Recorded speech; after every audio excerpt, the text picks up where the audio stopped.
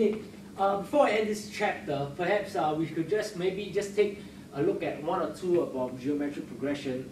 I don't know why I didn't come out too much on the AMC, but you know, I just saw one about tossing dice, about probability, and you know, it's really nice that we can link a geometric progression inside.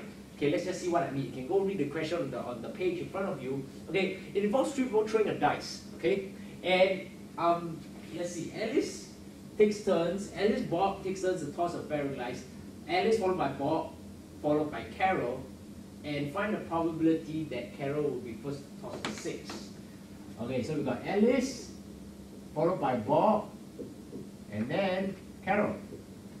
Okay, I don't know what game they're playing, but it sounds like a game of just tossing dice and make sure you get a 6. Okay, simple probability tells us that if you roll a fair sided dice, you get 6. Probability of a 6 is 1 over 6. Probability for not a 6 is 5 over 6. Okay, that should be too easy. So we want to find the probability that Carol gets a 6 first, right? Now, in order for her to get a 6, Alice and Bob needs to throw a non-6, right? So if Carol gets a 6 on the first go, it'll be 5 over 6, 5 over 6, and 1 over 6. Well, what's the probability? It's going to be 5 over 6 times 5 over 6 times 1 over 6, which is equal to 5 over 6 squared 1 over 6. Shouldn't be a problem. Okay? Now, the second time, okay, it's going to be 5 over 6, 5 over 6. Carol won't get a 6. She will get a 5 over 6 too. I mean, she'll get a non-6. Probability of that happening is 5 over 6, followed by Alice and Bob again, which is going to be 5 over 6, 5 over 6, because they need to get a non-6. So, if Carol were to get a 6 on the second time, the probability, she'll get a 6 on the second time she throws it, the probability will be 5 over 6, 5 over 6, okay? Now Carol will have to miss, she will get a non-6, followed by Alice and Bob, which would also get a non-6. 1 over 6, okay? Which is equal to 5 over 6, 5 times 1 over 6. Now, I could immediately see, which you probably already have, that if Carol were to get a 6 on the third try, that she throws it, right? It has to be followed by another 3 rounds of non-6. Okay, why? Because Carol will miss, Alice would miss, Bob would miss, and Carol will get it. Okay, so by that principle, if Carol were to get a 6 on the third time, it would be 5 over 6. 5 plus 8 would be 8, 1 over 6. Much like how 2 plus 3 is 5, 5 plus 3 is 8. Okay, so on and so forth. Now, the question is a bit interesting because it tells us what is the probability that Carol will get a 6. So she might get a 6 on the 6th time she throws it, a 6 on maybe the 20th time she throws it. You know, we don't know. So, but what we know the probability for the first, second, third, and we can perhaps get the probability for the nth time. Okay? But we want the total probability that Carol will get a 6. So, in that sense, we're going to sum up this thing over here. Correct? This one, sum with this, sum with this. We're going to add it all up together. Because that will mean we're going to add up all the probabilities that Carol will get a 6. Okay? So, let's just write P, capital, would equal to 5 over 6 squared, 1 over 6, add up with 6, 5 over 6, 5, to the power of 5 times 1 over 6, add up with 5 over 6 times 8, to the power of 1 over 6. Ellipsis, which I hope you got the term by now, up to infinity. Okay, now can we do that? Well, let's just take out the common factor. There's quite a lot of common factors here.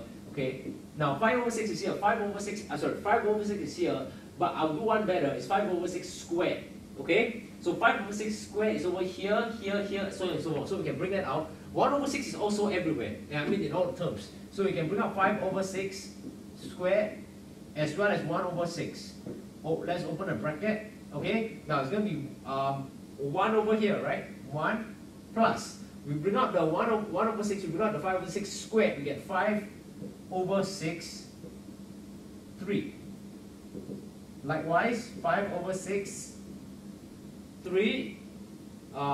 3 minus 2, 5 over 6, 6. 5 over 6 is about 6. Add up, so on and so forth. Okay? Now, just simply rewriting this to this, but we want to find this. Well, by now we can already see the geometric progression. It's over here. See, first term is 1. The common ratio, now we're dealing with the common ratio, it's 5 over 6 to the power of 3. Be careful for that a bit. And that is true because the next one, you see, 5 over 6 to the power of 3 times 5 over 6 to the power of 3. 3 plus 3, you got 6, so that's correct. So basically, we just need to solve this one over here. Okay? And as we know, that we can sum it up to infinity. Why? Well, because the common ratio is less than 1. I hope you go through back to my introductory material. I will show you why is that the case. You know, the 5 over 6 is less than 1. 5 over 6 to the power of 3 is also less than 1. Okay, so we will just write 5 over 6 squared, 1 over 6. Okay, A, remember, if we sum to infinity, it will be A, and 1 minus 5 over 6, 3. Here we go, 3. Okay. That, yeah, minus the common ratio, which is 3. Okay. Now, that looks quite difficult to solve. I mean, without a calculator. Now, if you can put a calculator there, you can already solve it. But let's just try. Okay, let's just try to see whether we can solve it. Okay. Now, I'm gonna write the 3 is gonna be inside here, so I'm gonna write this in terms of that, right? Okay. Which is equal to 5 over 6 squared times 1 over 6. Now, this one I'm gonna go like this. Okay. The 1 is going to be on top, okay? Now, I will put the 1 as 6 to the power of 3 over 6 to the power of 3, okay? So that I can put it as a common denominator, and then the top is going to be 6, 3, take away 5 to the power of 3. Which, I'm not too sure whether are there any special indices to solve that, okay? So we will just have to do that manually, okay? If you want a better way, maybe you can let me know. Okay, but then I'm quickly solving this small part over here. 6, 33, take away 5, 33. 25 is 1 to 5, take away 36. Now 36 you can times by 6. Okay, 36 6 will be 6, 3. This will be 6, 3, 18, 21. 21, and you got a 6 here. Okay, that is quite easy. 75, got 75 here. Okay, you got 75, you got 85. 85, you got 91. Okay, then 91 goes at the top here, so you're going to invert the 2. Okay, now I'll leave it as indices for now because you understand why later. You know, when we invert it, we can cross out certain numbers because there's also 6 to the power of 2 and there's a 6 here. That's good. Okay, so this one, we'll just go up here. 5. Now, okay, this isn't part of the problem because your arithmetic may be good enough, but I'm just solving it, you know, for the fun of it. Okay. 91 will be here, but I'm going to invert it, so it'll be 91, 6 to the power of 3 is going to go on top, and 91 is going to go here. And that's the reason why we keep it as indices, because we can cancel this off, we can cancel this, and the 2 bring out here, we can cancel this also. So it's going to be 5 to the power of 2 over 91, which is equal to 25 over 91. And if I'm not wrong, I believe that is the answer. Okay, yeah, that's the answer. Okay, so here we go.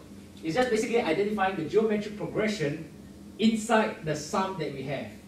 And it turns out to be over here, and we can sum to a problem infinity, which is what we did, and some algebra, except for this part here. You know, if you can tell me of a way to solve this question, I don't know, for example, 5 to the power of 3, take away 4 to the power of 3. I'm not too sure. Maybe I can, you know, look more into that. But I guess right now my level, I can't really solve that in a quicker way. Then we can go up to the power of 4. Doesn't matter. Okay. So that kind of sums up the geometric progression aspect on how we will use it to solve the problem.